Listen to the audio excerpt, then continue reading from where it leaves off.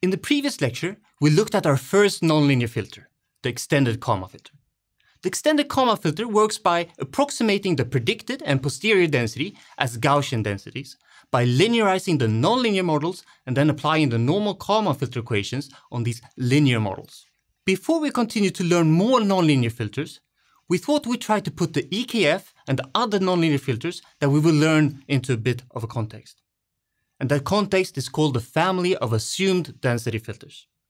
Now, performing nonlinear filtering well is difficult. Compared to the linear case, where we know how to calculate the true posterior density, in the nonlinear case, we need to make approximations and simplifications which naturally will affect our result.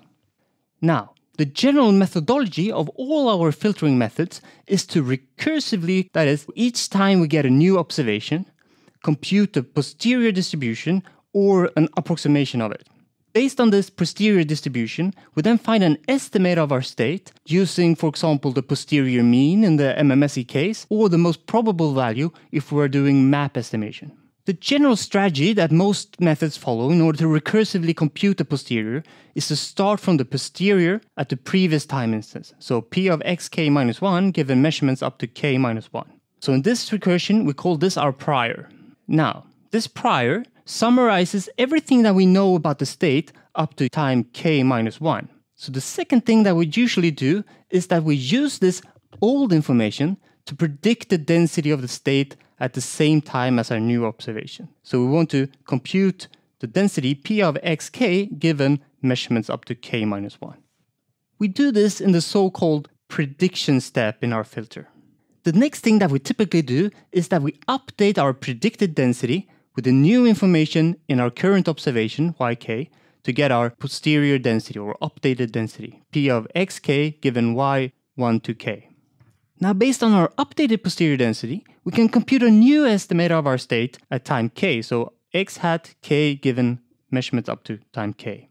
And then start the process all over again by simply making this posterior our new prior and then following the same steps again. Note that a prerequisite for us to be able to have this recursive filtering scheme is that our updated posterior density is the same type as the prior that we started with. If this isn't the case, we can't simply exchange what we call the posterior and prior and then start all over, because how we describe our densities have now changed. Now, this might seem obvious to you, but in nonlinear filtering, the true posterior will generally not be of the same type as the prior. So, up until now, we have seen two examples of filters that uses this methodology to recursively compute the posterior, and that is the comma filter and the extended comma filter. So what else do they have in common? Well, to have a recursive filter, both assume that the prior, predicted density, and the posterior density are all Gaussian. Now, it turns out that this is a rather common strategy, and we will call all filters that do this as Gaussian filters. Now, a Gaussian filter is characterized by assuming that we start each recursion with a Gaussian prior. That is, we assume that the posterior from the previous time instance is Gaussian with this mean and this covariance. So, in the prediction step and the update step in the Gaussian filter, we also want to find the predicted density and the posterior density as Gaussian densities. That is, we want to find the means and the covariances of these Gaussian densities that either describes our predicted and posterior densities exactly, as in the comma filter case, or at least approximately as in the extended comma filter. Now, the key aspect here is by assuming that the posterior from the previous time instance, that is the prior in the current recursion, and the updated posterior are both Gaussian. We have a recursive algorithm as we are starting and ending with the same type of density. So at the next recursion, this will be our Gaussian prior, and we can do exactly the same thing again, but now we instead update with the measurement yk plus 1, and so on. This means that our filters are simple to implement and that they will have a predictable complexity for each filter recursion. So all our previous filters, the comma filter, the extended comma filter, and the iterative EKF, are all examples of Gaussian filters. We should perhaps also note that the second step here, the prediction step, does not have to be Gaussian in order for this to be a Gaussian filter. But it's very common that this is the case. Nonetheless, the important thing is that both the prior and the posterior are Gaussian. So that was the important family of Gaussian filters, which we will study extensively in this course. If we try to generalize this, however, there's a wide range of Bayesian filters that can be written on the following form. First, we select a density parameterization, p of x and theta, where theta here is the parameters that we use to describe our density. So in the Gaussian filtering case, p here is a Gaussian density, and theta contains the mean and covariance that is needed to describe this density. To start the recursion, we assume that we have an approximation of the posterior from the previous time instance on our assumed density parameterization, where the shape of this approximation is described by theta at k-1 given measurements up to k-1. The aim is then to find the updated parameters theta k given k, such that our updated posterior can be approximated using the same type of density, but described using our updated parameters theta k given k. So this strategy is sometimes called assumed density filtering or canonical form filtering, as we in each recursion assume that we can approximate our posterior density of a certain type using a specific set of parameters. In the Gaussian filtering case, we assume that the posterior can be described as a Gaussian density using its mean and covariance. But there are other alternatives. Now, this table gives a summary of different commonly used assumed densities and the filtering algorithms that uses them. Our ambition here is not to go into any details regarding the different methods mentioned here, but rather to give some examples of density parameterizations that are used, starting with the far most commonly used parameterization, and that is the Gaussian density. So in the scalar case, it could look something like this, and the parameters that we need to find is the mean, mu, and the covariance p of this density.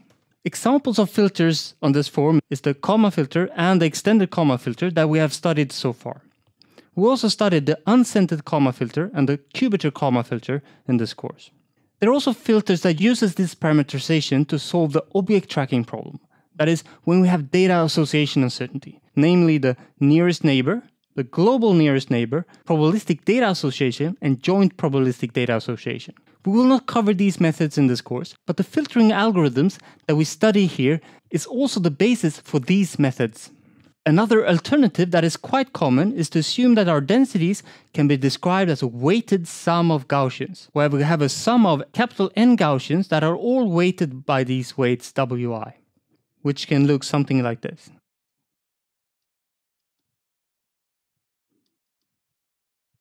In the case where we have 3 Gaussians in our mixture, all with its own weight W1, W2, and W3. Now, n here is usually not that large, typically in the single to double-digit range.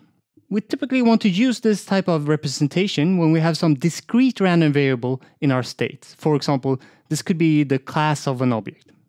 The weights W then represents the probability mass function of our discrete random variable, and the Gaussian densities would represent our continuous states conditioned on our discrete random variable. Examples of filters that uses this type of parameterizations is the interacting multiple model filter and the multi-hypothesis tracking filter. Our next parameterization is a bit different. In this case, we describe our density using a sum of n Dirac delta functions, which all have a weight associated with them and a state. And the state here we usually call our particle. So we describe our density like this, which turns out to be a very general representation that in theory can be used to approximate any given density arbitrarily well.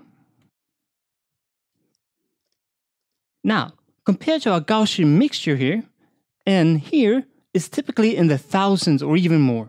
We will look at this in detail in a later section when we discuss the particle filters, which are nonlinear filters which uses this type of representation. We'll then also look at this type of representation where we have a mix of delta functions and Gaussian densities, and this is used in the Rao-Blackwellized particle filters. Now, this is no way near a complete list of assumed densities that are used in filtering and object tracking, but it is a list of the more common, and at least all the different representations that we will consider in this course are covered here.